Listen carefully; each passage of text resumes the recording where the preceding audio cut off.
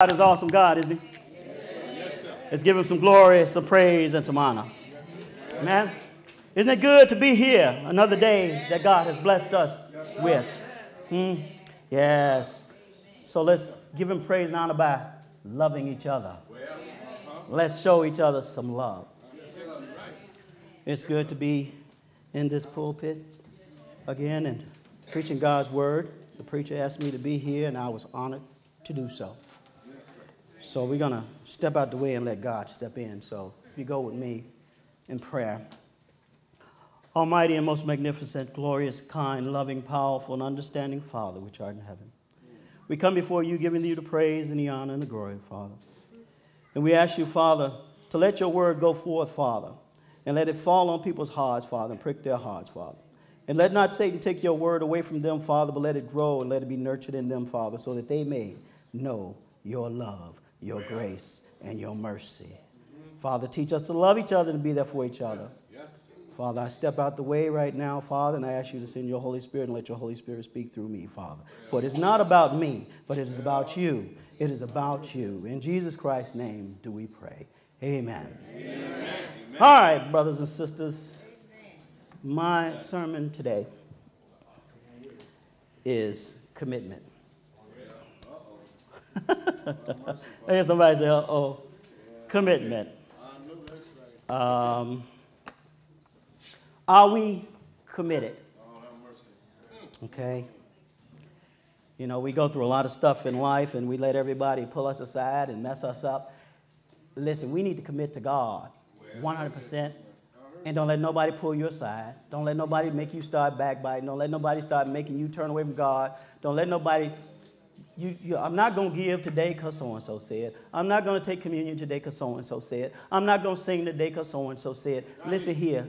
This is your relationship with you and God. You're not hurting so-and-so. You're hurting you and God. Because God loves you and he wants the best for you. So commit to God. And let him handle all the rest of that stuff. Give it to him. So let's define commitment. Okay? Let's define. Oh, I can't get it to work. Let's see here. Well, I'm going to use my paper. Commitment. The state or quality of being dedicated to a cause. Are you dedicated to a cause? To have an obligation, a duty, an allegiance, a loyalty, a faithfulness, to make a vow, a promise, an oath, a contract, a pact, a deal, a pledge. Am I getting it? Do you hear me? To give devotion to. We have a commitment to make. We have a commitment to make. So, I ask, are you committed? Or will you commit to Jesus? Yeshua HaMashiach today. Because, see, we say, well, I've been in the church 50 years. But have you committed? Don't nobody take it personal. I look out in the audience. People think I'm looking at them. I'm not looking at you. I'm looking at you, but listen here. All right, y'all. God bless you now. Don't throw no darts at me. Or are you, okay, my brother and sister, or are you otherwise engaged? Do your true loyalties lie elsewhere? You know, we get caught up in everything that's going on. The day-to-day and what's going on, and I'm taking care of this, I'm taking care of the job, I'm taking care of my family, I'm taking care of this.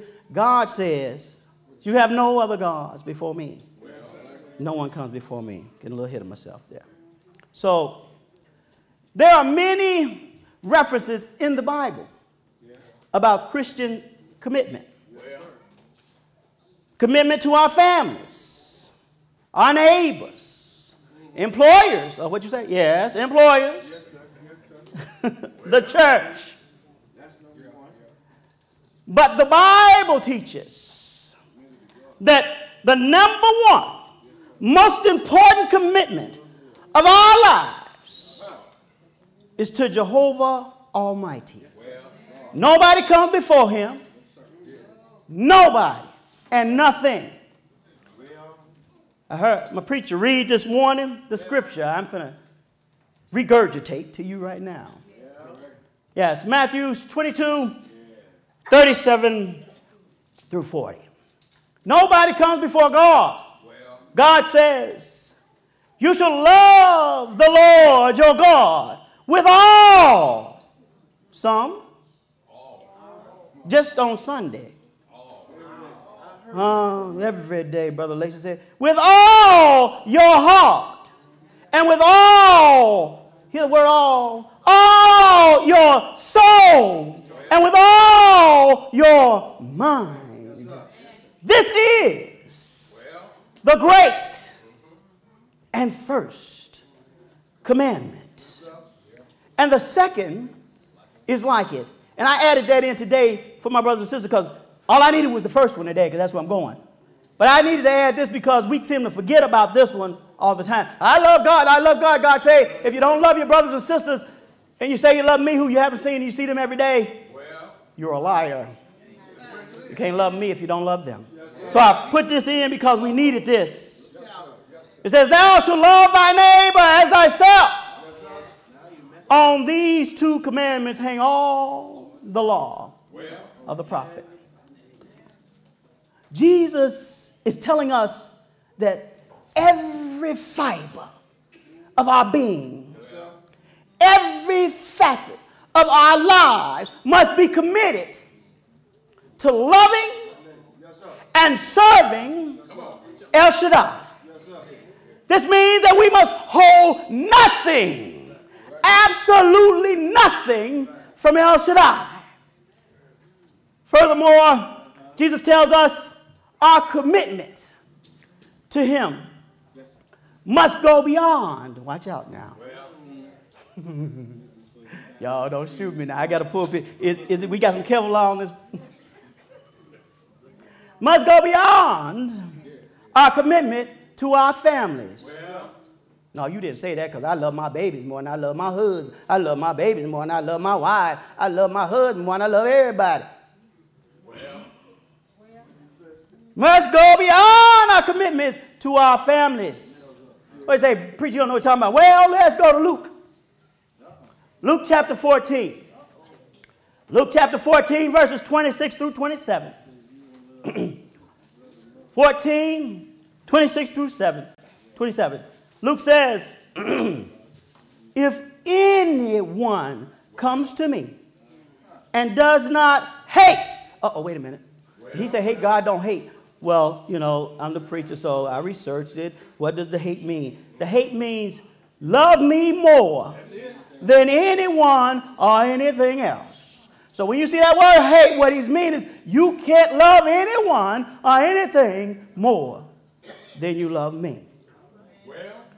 He says you can't love him more than his own father and mother and wife and children and brothers and sisters. Yes, and even his own life. I go, man, it's about me. The whole world is about me. Tell us, Brother Lacey, no. He cannot be my disciples if you don't put God ahead of all of these. And whosoever does not bear his own cross and come after me cannot be my disciple. Do we understand? We have a commitment to make here. We cannot be his disciples if we don't put God ahead of everyone and everything. Such commitment means our family relationships may have to be severed. Y'all read about Abram, didn't you? God told Abram, get you away from your family. Get out here. I got something for you to do. You can't be with your daddy who's worshiping many gods. You can't be around the people. Get out here, and now I'm going to name you Abraham. Sometimes family, they may not believe in God, and you do, so you have a problem. So, but you're still supposed to try to love them and show them the way. What I'm saying is, such commitment means our family relationships may have to be severed. It means our commitment to Christ demands if given an either or situation. only if it's an either-or situation, that we turn away from our family and continue with Jesus. What you think about that, y'all? Oh, I hear very few amens on that. I ain't turning away from my family. Jesus also says in Luke, Luke chapter 12. Let's get Luke chapter 12. Because see, I'm a preacher who believes in the word is the power, and the word is what changes. The word is what makes things happen. I can get up here and pontificate and tell you all kinds of stuff and exegete the word of God, but if I don't never tell you the word of God, then I didn't bring any power. Luke 12, 51 through 53 says, suppose ye that I am come to give you peace? I tell you, nay. Christ says, but rather division. Well, what do you mean division? For from henceforth there shall be 5 in one house, divided 3 against 2. What he's saying there is the 3 may believe in Christ, and the 2 may not. You're going to have a problem. So in every situation here, pick one side and say, they believe in Christ, they do not. In this scripture. And 2 against 3. 53 says, the father shall be divided against the son. Maybe the son believes in God and the father doesn't. And the son against the father, and the mother against the daughter, and the daughter against the mother, and the mother-in-law. Oh, well, wait a minute. We know that mother-in-law stuff, that ain't godly. That's just worldly. Now, your mother, you'll mess with her son. You'll mess with her son. That's my son. I don't know what you're talking about, girl. You better get right. No, let's stick with the word. The mother-in-law against the daughter-in-law, and the daughter-in-law against her mother-in-law. Ladies and gentlemen, brothers and sisters, the bottom line is that those who cannot make that kind of commitment to put Elohim first above all others cannot be his disciple. Jesus is warning us in advance. He's telling us, he wants us to know this because it's hard stuff. You know, we need to know this. So what is he saying? He says the reason for such commitment and loyalty is that the trials we may have to endure will be quite demanding. Our allegiance to Christ at times may be arduous, difficult, tough.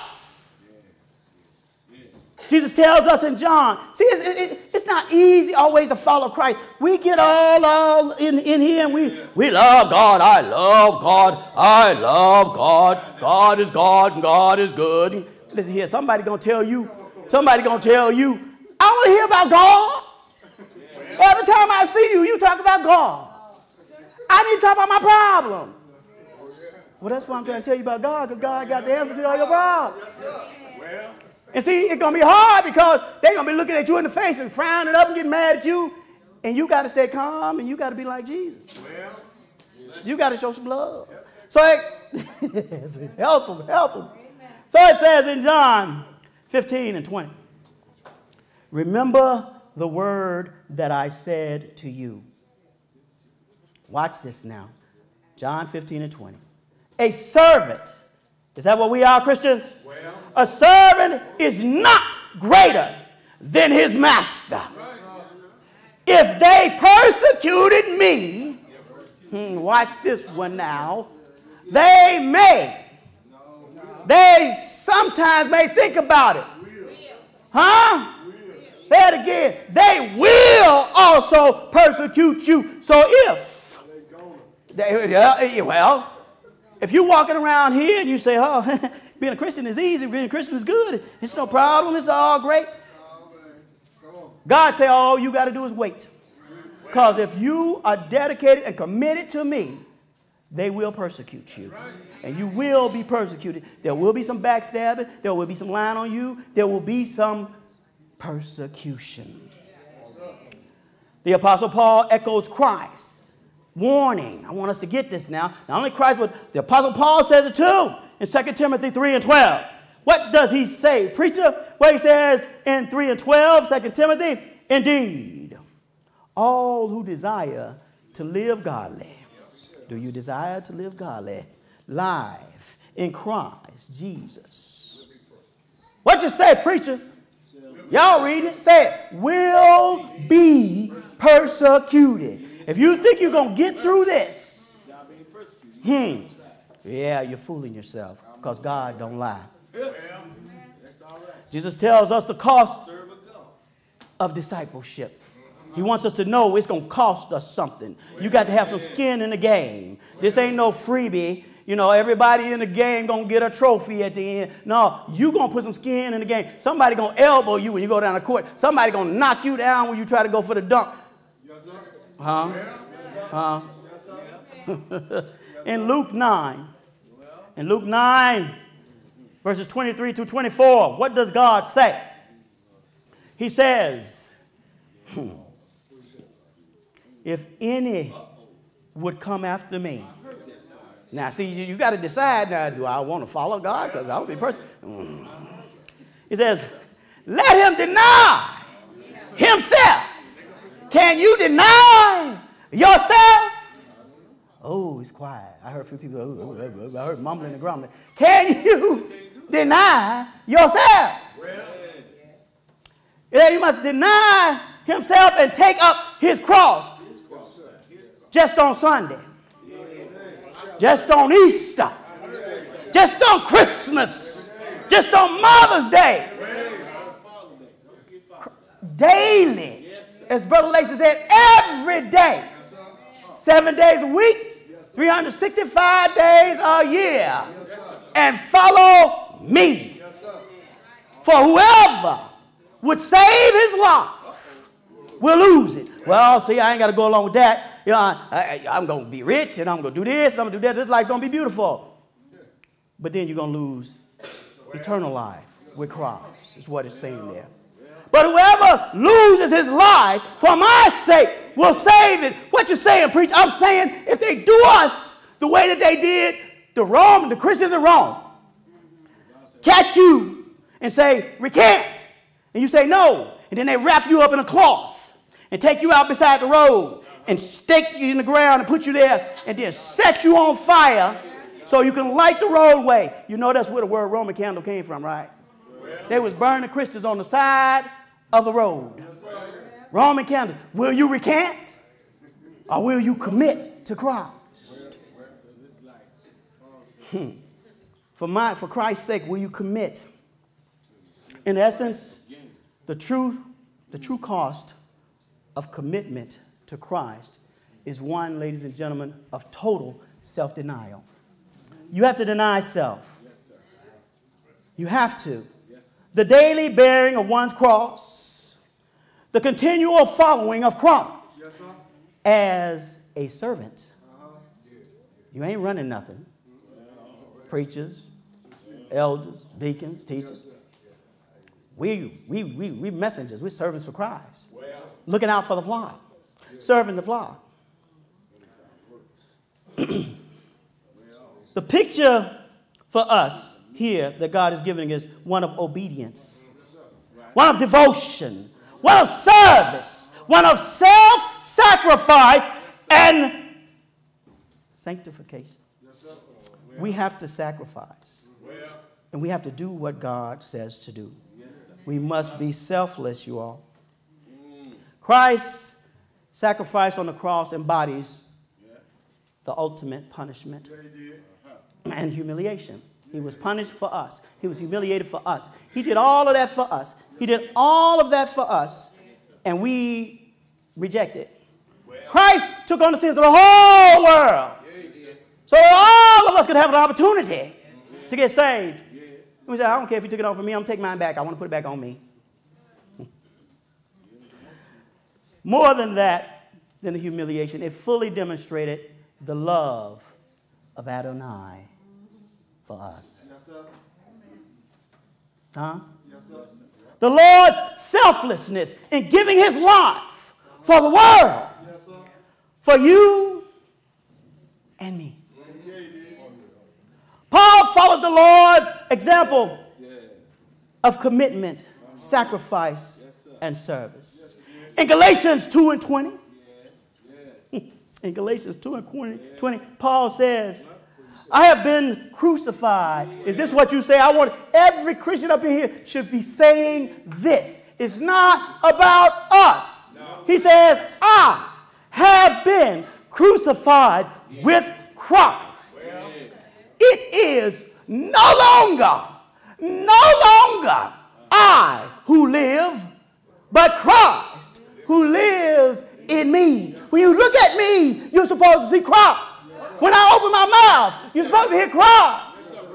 Not yelling and evil language and cursing and spitting at people, backbiting. You're supposed to see Christ. It's not me that lives anymore. It is Christ that lives in me.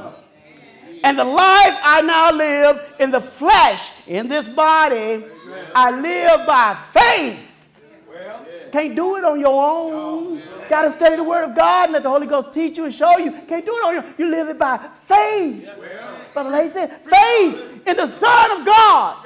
What the Son of God do? It says, who loved me and gave himself for me. Thank you, Jesus. Somebody should have said, Jesus suffered for us so we wouldn't have to. And we come to church on Sunday and like, when did I get out of here? You preach too long. Well, you know, sometimes the preacher be talking loud saying nothing. No, I ain't going to give y'all that. No, you here to worship God. Don't worship the preacher. Don't worship, it's too late. Don't worship the preacher. Worship God. Worship the Word. You here to praise God. Total commitment to God means that Jesus, the Christ, is our sole, 100% sole authority. Our guiding light. I'm not talking about soap operas. Our guiding light and our unerring compass. Jesus never will lead us the wrong way. He always points to true north, which is God. Being committed to Christ means being a servant, being obedient to Elohim, keeping Elohim's statutes and commandments. You got to study God's word to know what to do. Being fruitful. Can people see your fruit? I heard, Can people see your fruit? Can people see your love? Remember, it's Christ that liveth in you now. Can people see your love? Your unselfish concern for others. Your joy. Your inner peace. Do you have any of that? Your long-suffering patience. And like I like to say, not the ability to wait, but how we act while we wait. When you wait, is everybody else in the room tired and frustrated because you was waiting? Man, I just had to wait all this time. I'm tired of this. I can't stand it. But you're waiting. When are they ever going to get it together? I just need to move on. Everybody's sitting around there. What's wrong with you? Get on your phone and talk. Man, I'm tired of these people up in here. So you'll say, well, see, I waited. I got it. It's not that you waited. It's how you act while you waiting. If you act a fool while you waiting, you got another thing coming.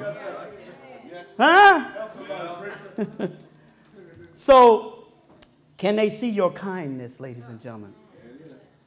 Your goodness. Remember, God lives in you. You got some goodness in you. You're supposed to be, Brother Lacey, supposed to be. Help us, Jesus. Some faithfulness. Does everything come before your faithfulness to Christ? Let me slow down because y'all say I'm being mean when I say this one. Your gentleness. How about your self-control? Do you have any self-control? Are you teachable? Can somebody sit you down and teach you? Are you willing to listen? You have some self-control. You ain't got to take it over everything and know everything about everything. Even if you know everything, sit down and be quiet for a minute. You just might learn something.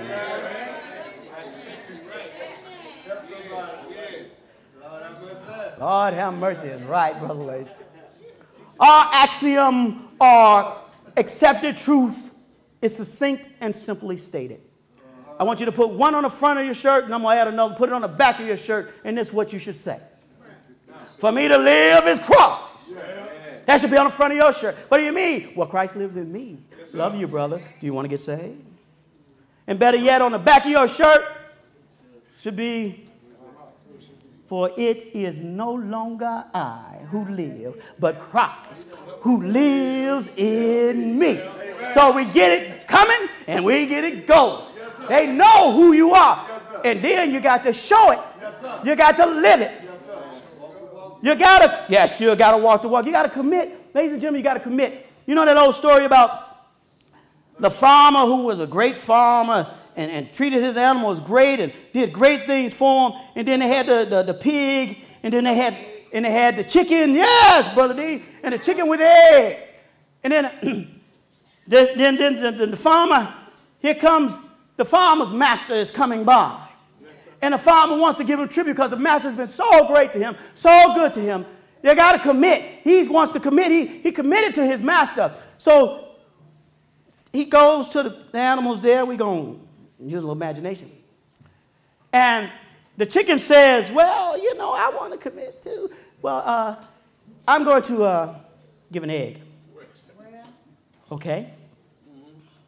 I'm going to give an egg. And the pig steps up and says, you have been so good to me, my master. And I don't want you to be lacking for nothing in front of your master. So I commit, and I will supply the bacon and the ham. The pig committed. The chicken, I'm waiting.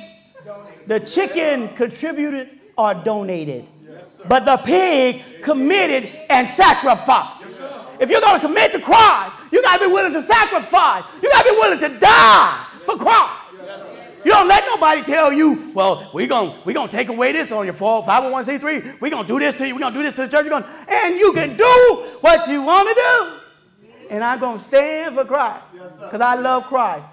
And somewhere in the Bible, I think we're going to get to it, Christ say, if God say you're righteous, who can say you're not? So stand. Stand.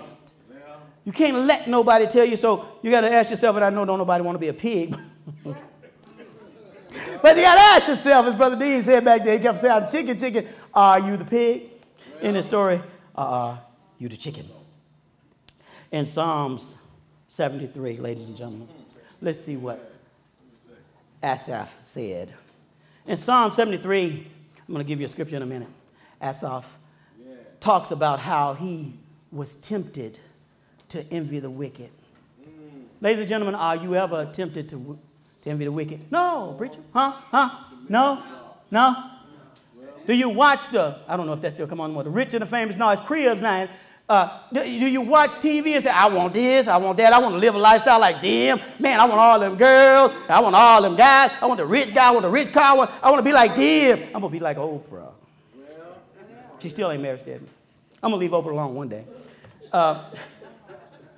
So Asaph said, tempted to envy the wicked.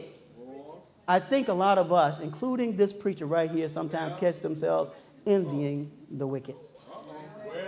Who the wicked seem to have no cares and build their fortunes upon the backs of those they took advantage of.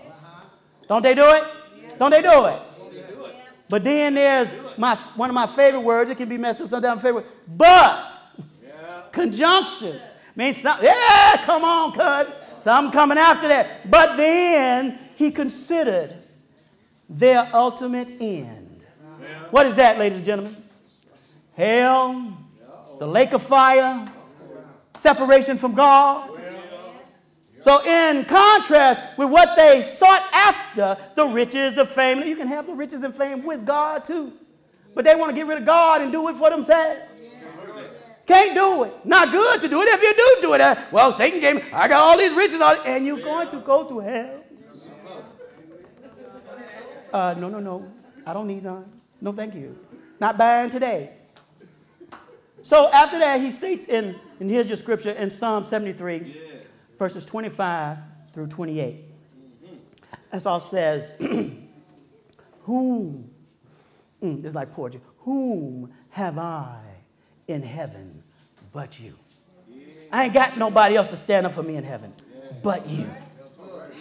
And he says, and there is, watch this now, can we say this one? Can we? There is nothing on earth that I desire. Can you say it now? Watch out, be careful. Can you say it? There's nothing I desire besides you. Can you say that to God today? Are you committed? He goes on 26 to say, my flesh and my heart may fail, but God is my strength. Huh? My heart. God, if God is your heart, boy, your heart gonna be pumping. God is my heart, my portion for a few minutes. Come on, y'all, forever. For behold, those who, now listen to this, he's going to say, those who are far from you, he's talking about God, sometimes, maybe, what'd you say? Say it loud. Shall means it is going to happen. Ain't no doubt about it. It is going to happen. Shall perish. You put an end to everyone. Not just some, but to everyone who is unfaithful to you. Will we commit to God? Are we one of those people got one foot in and one foot out? Today I'm in the church, tomorrow I'm out. No, I'm in the church and out of church at the same time. I'm just saying. But for me, he says, it is good to be near God. I have made the Lord. Can we say this? I have made the Lord my refuge. Yes, yes. Praise the Lord. That I may tell of all your works. Yes, that's some awesome stuff there, y'all. To ask of a commitment, a relationship with God, matter above all else in life. We need to commit like that. We need to say that. Because God loves us and he's got us. No matter what we're going through, all of this stuff, God's got us and he's waiting for us. He sent Jesus to die for us, and Jesus went through all of this stuff for us so he could stand before God and say, I know how she feels. I know how he feels. I've been there. I have flesh. Huh? God loves us. Ladies and gentlemen, without that relationship with Jehovah, life really has no real purpose. You may think it does. It doesn't. I'm going to say this to you. This is your audition. This is your trial period. This is your probation. Right now, God is looking at what you're doing. And he's seeing if you're committed to him. He's seeing if you put him above everything and everybody else, including yourself. And this is your one and only chance. There is no reincarnation. This is your one and only chance to get it right. And if you don't get it right here, you will, as the preacher right here, Brother Sims likes to say, you will spend life in eternity. You will. There is eternal life for you. You can have eternal life in heaven with God and joy and happiness and peace and contentment, or you can spend life in hell in a lake of fire. Suffering and torment and all that stuff. And I know people want to say, well, you know, that's just hyperbole. There ain't no fire in hell. There ain't no worms that eat your flesh through the fire. Fire don't come. Well, okay. For those of you out there, I say, I'll give you that. What you say? Church of Christ said, I'll give you that. Don't y'all kill me. I'll give you that. But what you can't do away with is God say, you will have suffering, torture, and torment. Now, you pick how it's going to come, but you're going to suffer. There's going to be torture. There's going to be torment. If you don't believe it's fire, whatever it is, it's going to hurt. And it's going to mess with you. So you go on if you want to, going around saying, well, God is just and God is good and God wouldn't punish me. You better read God's word. Because God ain't going to punish you. God, you're going to punish yourself. Because you're in your trial period right now. And you're picking the lever. You got it right there in front of you. What job you going to get or what job you're not going to get. Well, I'm studying this. I'm studying that. No, I'm going to sit in the back. And you're studying that level of how to go to hell. That's it. That's all. That's right. What you do now determines your reward or what job you will have later. The purpose of man is to totally, 100% commit to God. To put your total trust in God. To serve God. To love God. To obey God. To praise God. To glorify God. Huh? Nobody else but God. Unconditionally. Forever, ever, and ever. I heard a preacher, and I love him. And I still love him, and I always love him. And I'm going to say his name because some of y'all may not know what I'm talking about. Brother Dean, Dr. Dean used to like to say, and it fits right in my sermon, and I'll tell it to you, 99.5% commitment just will not do. We must be 100% committed to Jehovah. Can't nothing or nobody come before God. That's the real deal. That's just it. That's the real deal. Now, if you want to put something before God, I got to go to my job, I got to do this, I got to do all that, I got to do all this. God said he's a jealous God. Y'all may think he ain't jealous. And you can sit here, and I'm going to say it way before I wanted to say it in my sermon. I'm going to say, you can sit here with your hands folded. How we do it? Sit down. Oh, okay. Praise the Lord. Sit down. Stanley singing his heart out. Let me look at my stuff on here. Oh, yeah. He's wonderful, too. And the preacher preaching his heart out, and you sit there and say, amen. You ain't yelling. You ain't shouting. God gave you emotions. And you can use your emotion for the football game, the basketball game. Woo! You see that score? Woo! Man, the soap operas come on. God, did you see what they did? Huh? Woo! Don't start talking about politics now. We'll lose it up in here. We get so emotional we start crying. But you get in here and start talking about God's word, you sit there like a boy.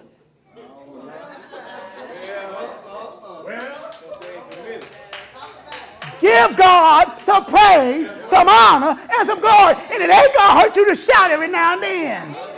Do all things decent and in order, but do some praise and glorify to God. You need to give it to him, y'all. Huh? Are you going to give him some praise? It says, huh? What'd you say? You got to give it. You got to give it all to him. In Romans 8. In Romans 8, 31 through 39. You know what? I don't care what nobody says. I'm going to be like David. I'll walk down here, and when we bring the ark back, we doing God, I'll dance out all this stuff.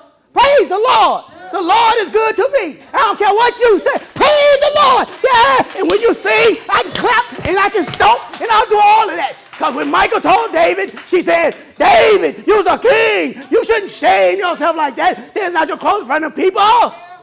God told David, shut up. I'm finna speak to Michael. David was honoring me. And because you put him down like that, you shall be barren for all your days. God is an emotional God. Don't think he ain't. Don't think he ain't. We're made in his image. Okay? Romans 8, 31 through 39 says, this is a wonderful scripture. Y'all excuse me if I can't get there with you, but I'm sure going to try. God, give me the strength. What shall we then say to these things? Now, you go home and you read before that, you know what these things are. Because we Christians, we're supposed to know what these things are, right? I'm just saying. If God, remember what I said earlier, before us, Who can be against us? Nobody. You stand on God's word and let them do what they will. And let your Father look down on them as you pray for them in the midst of them doing what they do. Yes, sir. Yes, sir. It says in 32, he that spared not his own son, God didn't spare his son, but delivered him up for, don't skip over these two words, for us all. That's love, ladies and gentlemen. That's love. God for us all, when we were yet sinners, for us all. How shall he not with him also freely give us all things? Now I know we want to say, well, God's not a genie. God's not a wishing well. No, God's not. What God is saying, if you keep my statutes and commandments, you do what I asked you to do, I got you. You doing what I said to do, I got you. Who that messing with you, you doing what I said to do, I got you. Huh? That's what he's saying. Who shall lay anything to the charge of God's, do you know who you are? God's elect. And if you haven't been saved yet, you want to get saved, because this is an awesome thing. God says you're his elect, the creator of the universe. It goes on to say, it is God that justifieth. Remember when I said it earlier? If God says to Brother Lacey, says to Brother Stanley Dean, says to Brother Griffin, says to Brother London, you are doing a great job. I am proud of you. God justified them. Who gonna say they ain't justified? I don't care what you say. God said it is good. Who is he, it says, that condemneth? Don't make no difference. They can't condemn. It is Christ that died, rather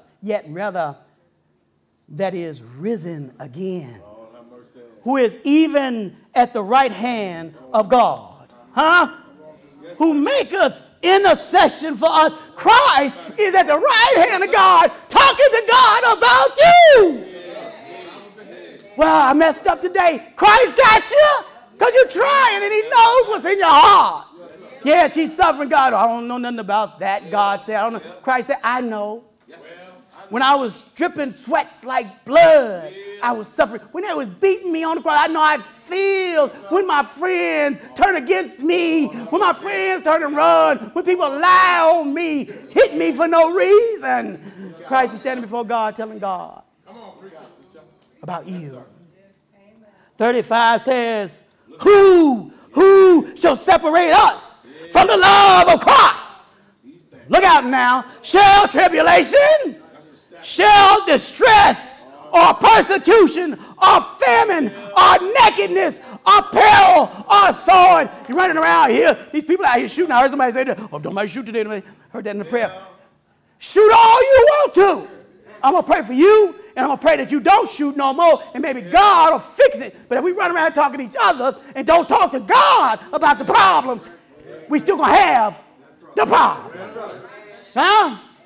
Give it to God. They want to stand out there and shoot in the streets. They want to stand out there and shoot people. Give it to God. And then get out there and do your work. Commit to God. There's work to be done. Tell people God loves you and life is important. We all made in his image.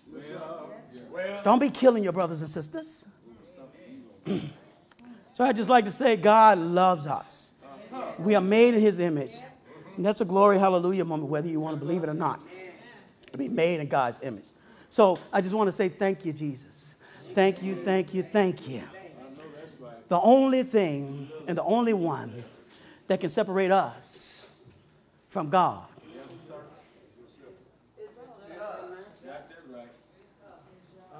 is us, Brother Dean. It's me, myself, and I. God set it up so that you have a personal relationship with him. And Sister Dean can't separate me from God. Brother Lacey can't separate me from God.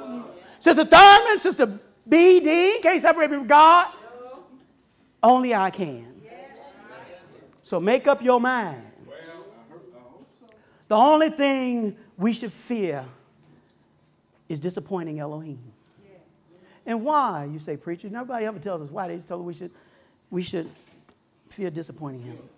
How about this, ladies and gentlemen? Because we love Elohim so much.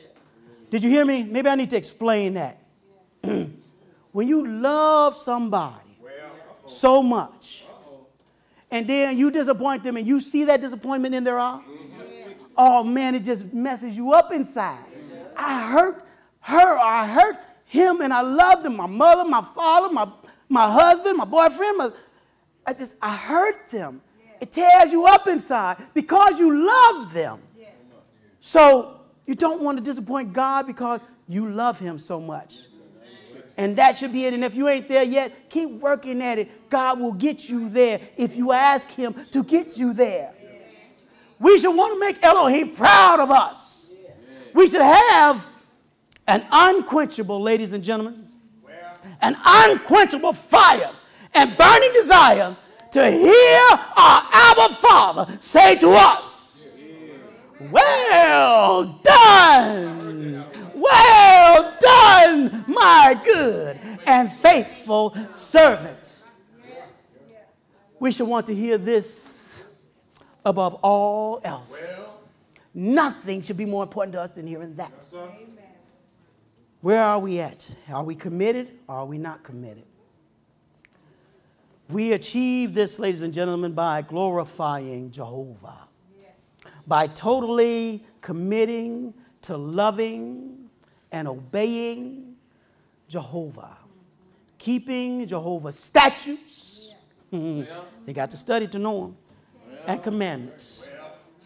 Is it that hard to read God's word and see what he wants us to do? Keeping our eyes on the prize, on our future home with God in heaven, and knowing Elohim intimately. Well, you say, preacher, how do I know God intimately? His word. He tells you how in his word. We enjoy God by following his purpose for our lives, which enables us to experience true and lasting joy, love, and peace. Watch this now. Even in the midst of our trials and our storms. To enjoy the eternal life, the abundant life that Jehovah Jireh, our provider, desires for you and I. Why does God desire this for us? Watch this. Say it again, brother. Don't be ashamed. Speak up. Because he loves us so much. Huh? He sent his son to die for you. Even when we was messing up. And still messing up. I know this preacher still messing up. Trying to get it right. Matthew 3. Oh, don't y'all go talk. That's going to be the only thing y'all talk about when you get out here. Bobby D, the preacher, he done messed up. Listen, Matthew 3, 16 through 17. Matthew 3, 16 through 17 says, I didn't bring no hanky with me. For, look to my left. Oh, yeah, I can't use that. Oh, that'll do. That'll do. That'll do. That'll do. It says, for God. See, when you let the word of God speak, the preacher can yell and shout all he wants to. But when you hear God, you done heard something.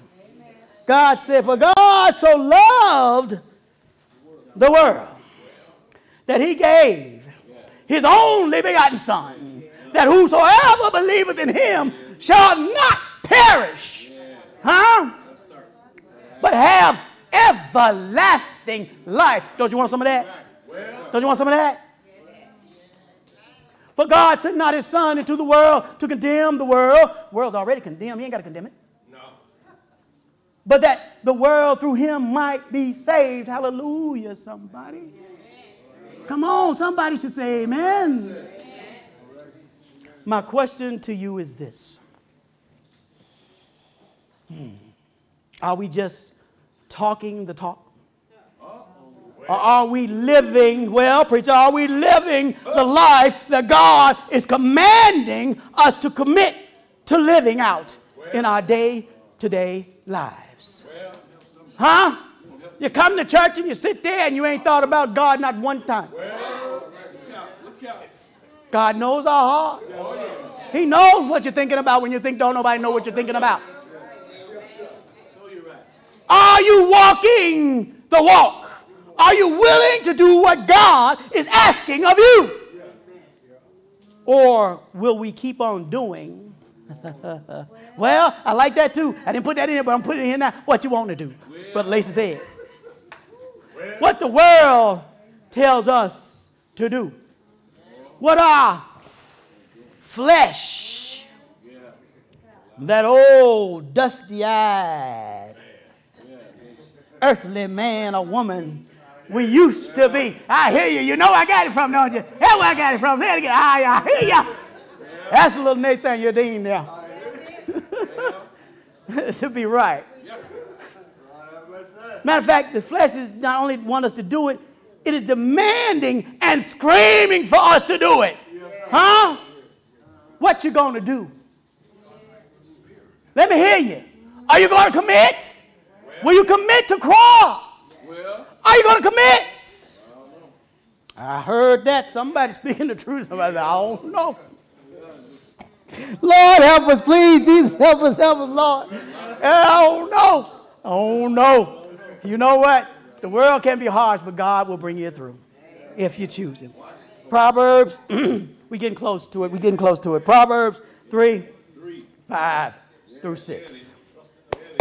Let's just say, preacher. See, I love a preacher. We sit up front and I give a scripture and he said before I get there, they're talking about like, that reminds me again of some preachers of old. You be like, Lord, they got my lesson. You know it already. They ain't opened the book.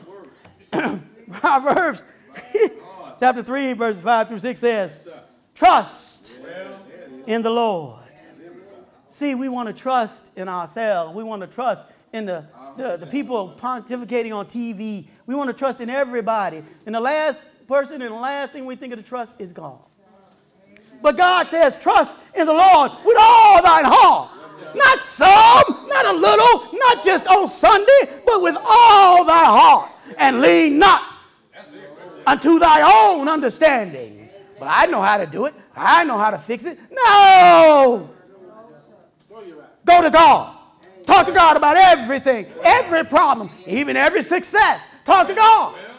God knows what's over the hill. We don't. God knows what's around the corner. We don't. God knows what your so-called girlfriend, boyfriend, wife, husband gonna pull next year. We don't. You better talk to God to get some insight. Verse 6 says, in all thy ways acknowledge him. Who is him? God. And he, who is he? Shall direct thy path. So when you go around that corner, go over that hill, and next year your girlfriend or boyfriend, God done already directed you. You walking straight towards the microphone, God done, you go down the stairs. All right? I heard whom? Yes. Y'all don't stop. Y'all leave me alone up here. Proverbs 4:7. Yes, I'm getting to the close now. I'm getting ready to close. We're getting there. Let y'all out of here. Yeah, I heard that. Yes. Proverbs 4:7 says, wisdom. Yeah. Whose wisdom? No, my wisdom. Brother London's wisdom. Huh? Brother Potts' wisdom. Huh? Sister Johnson's wisdom. God's wisdom. It said wisdom is the principal thing. Therefore, get wisdom. Whose wisdom? How you going to get God's wisdom? In his word. in his word, Brother Lacy. And if you ain't got time to study God's word, you're messing yourself up. You better make time, because ain't nothing more important than God's word. And with all thy getting, all that running around and picking cotton and beating eggs and all that getting, get some understanding. Whose understanding? Don't need your understanding. We done messed up already. God's understanding. Where you get it from? His word. We have to intensely study the word of God. Not just read it or listen to it or have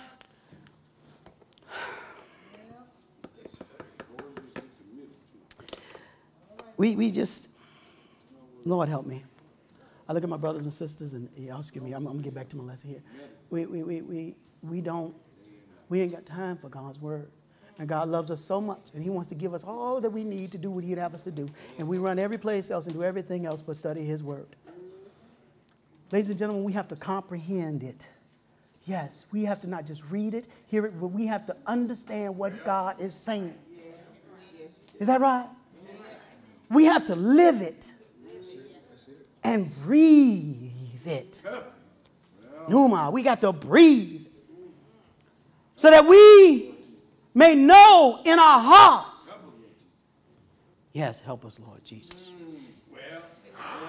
So that we may know in our heart of hearts that Jesus brings us love. Not my girlfriend, not my husband, Jesus brings us love.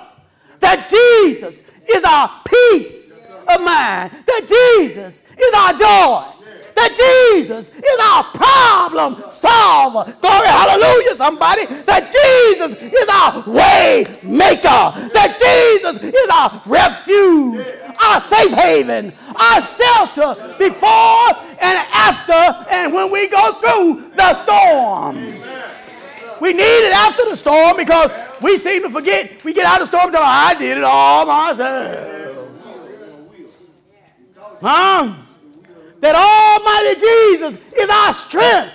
That Jesus is our power. That Jesus is our sound mind. You ain't driving me crazy because God said, I didn't give you a spirit of fear, but a power, love, and a sound mind. That Jesus is our provider. Don't look every place else for it. Go to God. That Jesus is our deliverer. That Jesus is our hope when all seems lost, hopeless, and dark. Jesus is a light at the end of the tunnel. Somebody say amen up in here. Walls, lights, bugs, trees, rock. That Jesus is our chance. Our another chance. What you mean, preacher? That ain't good English. What I mean is, we're going to talk about me. I had my second chance. I had my third chance. I messed that up. Jesus gave me another chance. I had my fourth chance. My fifth chance. I slipped a little bit on that too. I had my fifth, my sixth chance.